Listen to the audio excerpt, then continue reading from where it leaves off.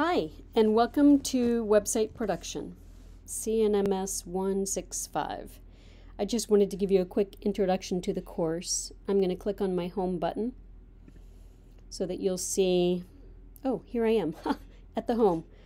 I've clicked on our website design class, and here you'll always find announcements. I won't post an announcement every week because I think it's important to only post them when there is something to say. So if there's some sort of an important change or you need to have a reminder, I will put it here in the announcements. They'll stack on top of each other, so after a while this one will move down to the bottom and the new ones will come up to the top. Let me go then to content. That will be where you should head next. Here in the content folder, I would like you to first take a look at the syllabus, make sure that you're familiar with everything we're going to do in this class.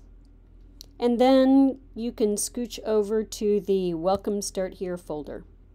Here I would like for you to take a look at this welcome. Definitely review the expectations that I have for you here in this course. How to get an A, that's an expectation too. I'm sure you'll all read this so that you'll know how to get an A. Look at the suggested study plan. It's how to get an A, right? You'll do the suggested study plan.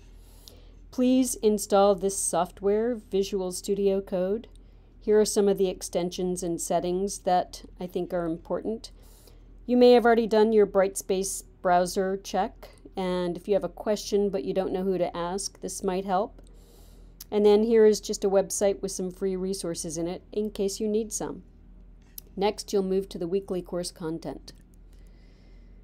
And I've got my weeks listed out down here, and it starts with week 1, which you can see right here, week 1. And I would like for you to work through each of the links in this week one at a time in order.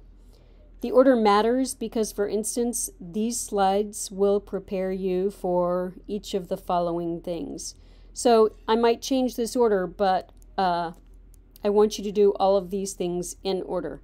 Typically, each week you will have a couple of slides to look at, and you will have a welcome page. This is just going to be a to-do list for you.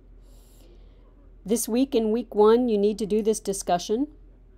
And then here are the slides I told you about. Actually, I have 2 sets of slides. They're both very short.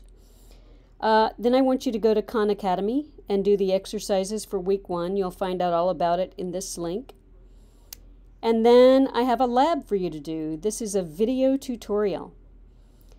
And at the end of all of these tasks, you'll take the review quiz.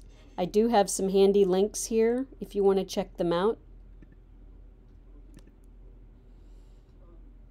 I'll put handy links at the bottom of every week. This is a validator, this is a cheat sheet, this is a way to disable some references in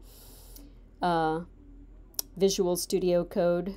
This is also another Visual Studio Code.